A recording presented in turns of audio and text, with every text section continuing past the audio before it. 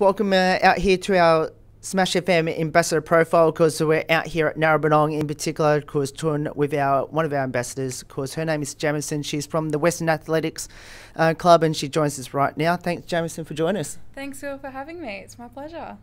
Well, tell us, how did you get involved in athletics, and why did you choose the sport? So it was basically, I was running down the hallways with my sister, and we just used to compete and race each other down, and I thought, you know what, I really enjoy racing and running especially, so I talked to my parents and thought, why not go down and try a little athletics. So we headed down to Brimbank, and that's where it all started. I enjoyed it, I was getting good, I was improving, and I just loved it. So I went from there and kept growing and stuck with the sport. Obviously, I have to ask, what part of athletics are you involved in? And for our listeners who have no idea what that is, to obviously just explain that to us as well. Yeah, so I'm a heptathlete, which means I do 7 events over 2 days. So I start off on the first day with 100-metre hurdles, then I do high jump, followed by shot put, and then 200. And then the second day we come back and start with long jump, then do javelin, and then finish with the 800. All those 7 events that you just mentioned, which one is your favourite?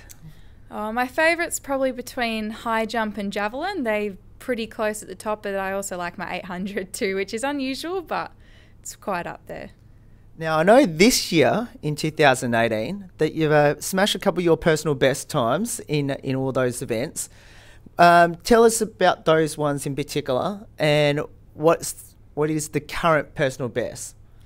My personal best point score for an overall heptathlon is around 4,700, which is absolutely huge. I didn't think I'd get that high, because this year I moved up an age group, which means everything else moved up, so I had to use heavier shot puts and things like that, so it was really good to beat my PB. As well as that, I smashed my high jump PB this season, jumping a metre 176, which was just crazy huge, but I was really proud of that. And then my other huge PB was my 800, which I dropped by at least 4 seconds in the season, which is an amazing achievement. I was really proud of that and worked hard. So they're definitely my biggest, proudest moments of my PBs this season. Now, one of your highlights this year, which we spoke on the show about a month ago, was your trip to America. Tell us a bit about that experience. And I think my memory serves me correct, it was your second or third time you went over there and be involved in that. Tell us a bit about this year's experience.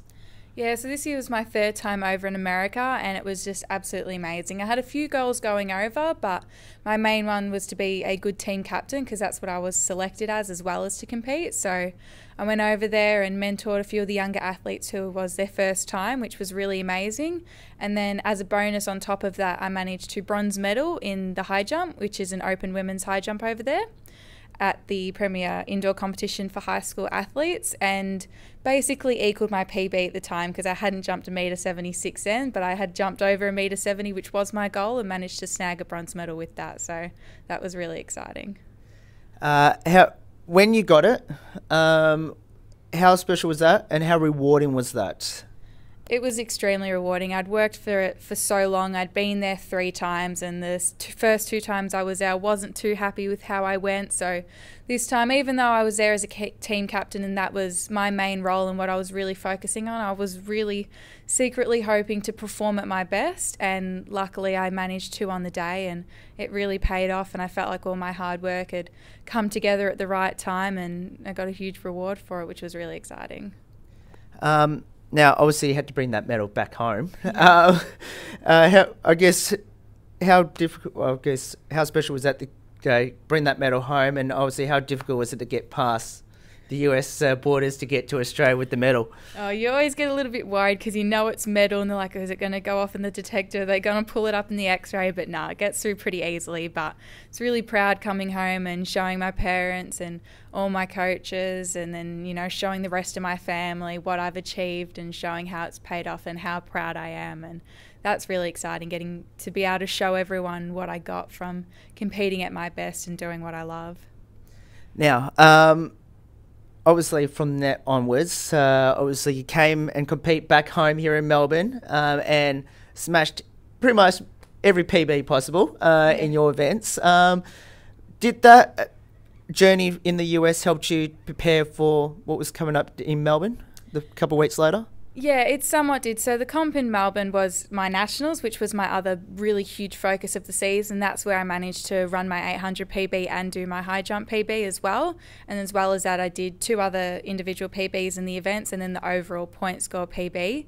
But it definitely made it a little bit challenging with the travel and then coming back and having to, recover my body and get back into some hard training before I competed. But, it definitely gave me some background training, and even the altitude of America is really different. So it gave me that fitness level, and it was just a good experience coming over there and then learning how to recover so quickly for another major competition, which was a big learning curve, and it paid off too. So I was really happy.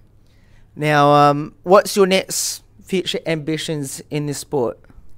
So the next one would probably be making another Oceania Games, which I made a couple of years ago now. There's one coming up soon, but they're around every couple of years, so hopefully I can make another one of those. And then after that, obviously trying to make a World Junior Games, and then hopefully getting even bigger to a Com Games or an Olympic Games pretty far in the future, but I reckon it's on the table, and I'll keep working hard and see where it can take me. And as well as that, a few national state medals along the way would be great, but it's all work in progress, trying to make one national team and then progressing from there, seeing how much higher I can get until maybe, hopefully, the Olympic Games one day. And tell us a bit about your coaches.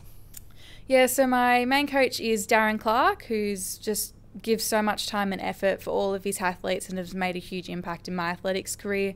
It's extremely handy that the school I go to, Maribyrnong College, he coaches at, which means I can work my study timetable around my training timetable as well and make sure they fit in really well, and with all my gym sessions and then training after school, so I still have a lot of time to study. But he's great, the amount he does for us with travelling to all our comps and giving us his time and his effort when he has his own family and life too. I just really appreciate everything he does and could never thank him enough for it. He's just really made me into a great athlete, and I'm proud of who I am. And how important is your family and obviously your parents been? Obviously you got your dad here on the other side of the camera. Yeah, my family is so supportive. I couldn't do anything that I've done today without them, from paying for all my expenses to driving me interstate and internationally for competitions and taking me to endless comps and training sessions, and even just the support I give me. It's not always easy. You have your ups and downs, and they're always there to support me and help me through it, and for that I'm forever grateful and couldn't thank them enough for it. Now, let's talk a bit about your local club, Western Athletics. How important have they been, and how special is it to, I guess, what did it mean to represent Western Athletics? Western Athletics have been great to me. They're always so supportive of everything I do, make sure, if I can't get to a training session or something with my coach, or if my coach isn't at a comp, they're always willing to help me out and do all that sort of stuff, as well as financial support. They're always willing to help me out there, do whatever they can to, in a way, show me off a bit to help me get some support when I need it. They're just very supportive and very open. They created a great athletics environment and made sure I felt very welcomed when I started senior athletics, and made sure I knew my way around and what they're doing. And if I ever have any questions or whatever I need, they're always so willing to help. Their support has really meant a lot to me and has really shaped me into a great athlete that I am today. Now, I have to ask this question. Obviously, being an athlete, for our listeners out there who have no idea how much time you do, how many hours per day do you train? Train a few. Usually it's around an hour and a half, but sometimes I add a gym session in as well. So I have a gym session and back it up with a training session, which it can get up to 2 hours, which isn't really too long of a time in one day. But then I train, 5 days a week in winter and 6 days a week in summer. And once the comps start, the comps go for long days, sometimes all day, sometimes over all day 2 days. So it's a fair bit of time, but it's easy to manage around and work it out properly, to manage my studies too. But it does accumulate and get to be a lot, but I love it. So, and what is your, preparation, or I'm going to add this bit as well. Do you have a pre-competition superstition? I have a couple. My main one is that before every jump or throw or run, I always jump up and down, give my legs a bit of a slap and tighten my ponytail. And then I get ready to do whatever I do and get in the blocks or get my shot put and go. That's my main one. Sometimes I have specific headbands I'll wear for certain events. Like this season, there was a white Nike headband I always had to wear, especially for 800s and things like that. Those change a little bit, but that's my main one. I always tighten my ponytail and jump up and down before I go and do whatever I need to do.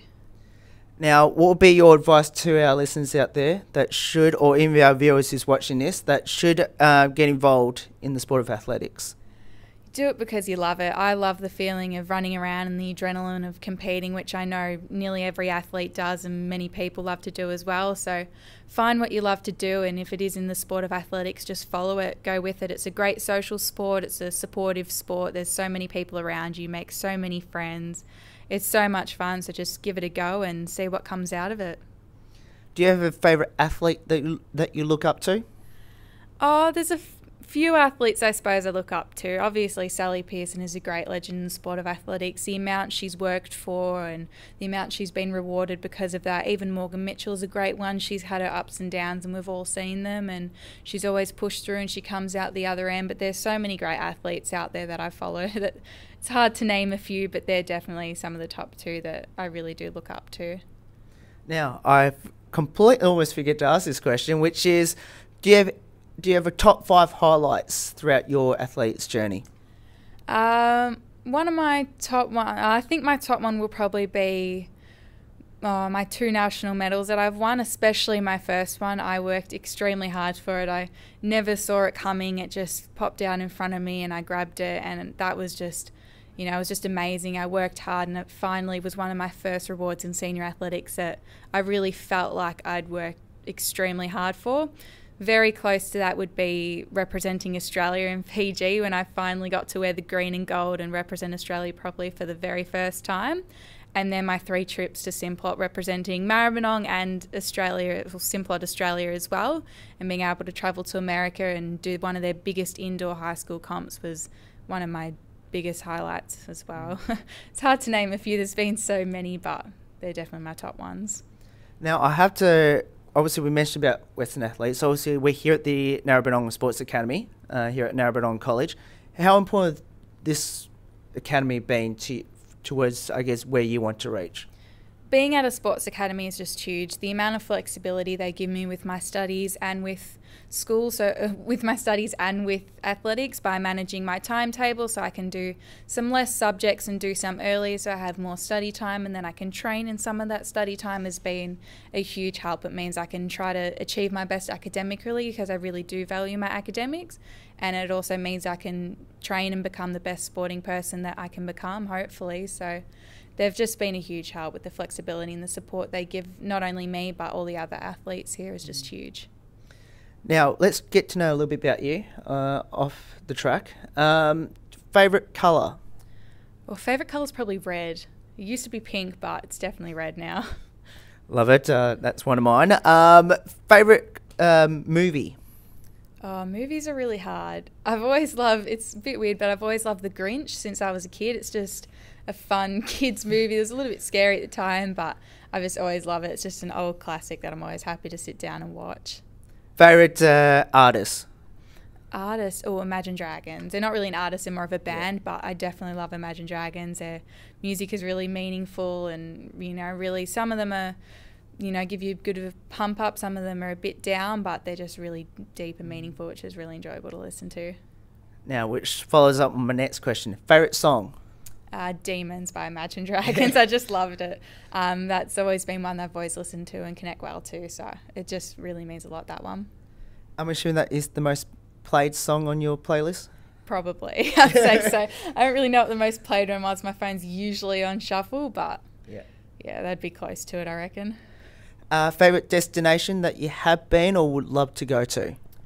Ooh, I'd really love to go to Greece and Rome, but I haven't been there. So far, my favourite destination, I reckon, has been Disneyland. It's just Disneyland in California. California is an amazing place. Disneyland is just so magical and amazing to go to. It's hard to believe until you're there, but that's definitely, I would love to go to Greece and Rome, but out of the places I've been to, Disneyland is just unbeatable. If you didn't compete in the sport of athletics, which sport would you be competing at right now? Oh, that's a hard one.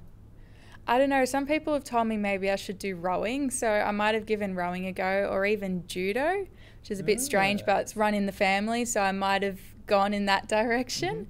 But it could also have been something to do with running. I've always loved my running, so maybe triathlons or something like that could have been in as well, but I'm not really sure, to be honest with you. That's a interesting question. I could have gone into a few different things, I reckon, but they're probably the top three that I might have gone.